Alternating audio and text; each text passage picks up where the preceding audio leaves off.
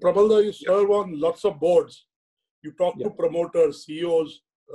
Yeah. You know, I don't want to name names. I know who all you interact with.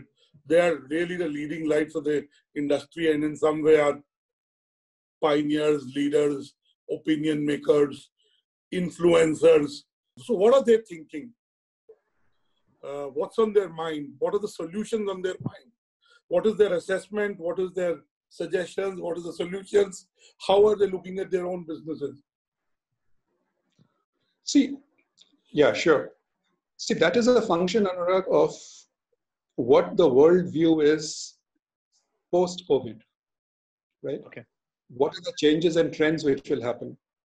How will the politics shape up? How will the economy shape up? And how the business lifestyles, skills, and workplace shape up? It's a function of too many things in this case. So by and large, I can say, it's my view to some extent, and what I hear from people, etc. Much will depend on all the choices we make as a people. As a people, meaning in India, in different parts of the world, all of that. But certain things will happen, which probably will happen to some extent.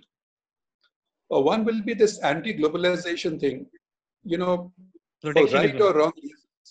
That is something which will get some the rise of nationalism, the rise of Yes. individualism.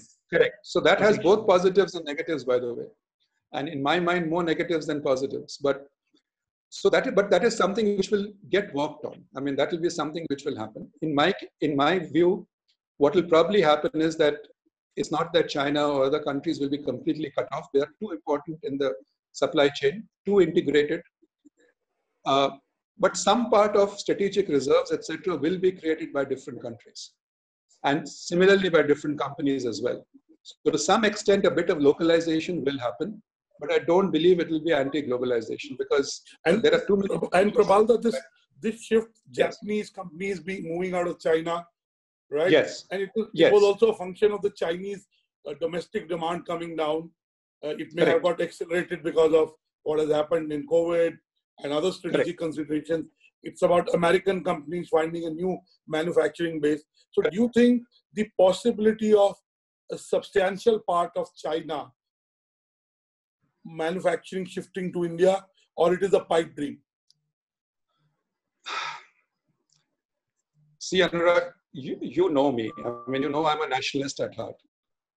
My career has shown I never took a job outside the country because of this reason. But I must say that the politicians have let us down generation after generation. That is a fact of life. India has we all know that. India has the talent. India has Make in India program. Before that, the other programs. But if we can play our cards well this time and smartly, hopefully, we should be able to define playing the cards and define how. Yes. So what are the 2-3 things Does it mean setting up a proper infrastructure, investment infrastructure, manufacturing infrastructure, skilled labor? It will mean a lot of things. Yes, it will mean a lot of things. But to start off with, it will mean at least start off funds like the NIIF, right? It was supposed to be a 4 lakh crore fund started by Arun Jaitley 5 years ago. We have a CEO we got in from IMF or somewhere.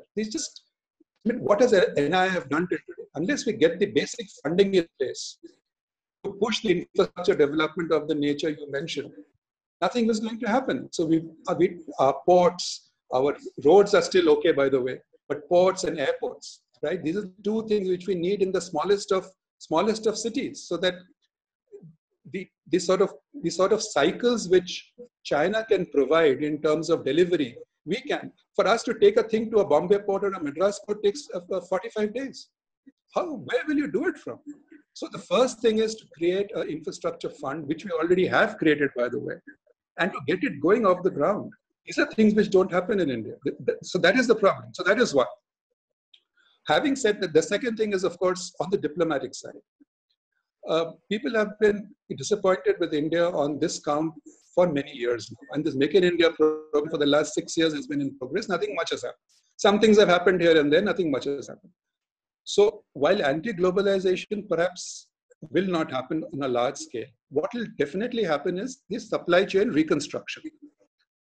A reconstruction of the supply chain, especially for where India can take advantage of, some part of it will be big enough for us. For example, in textiles. For example, in auto components. these are fitting ducts, where we have expertise.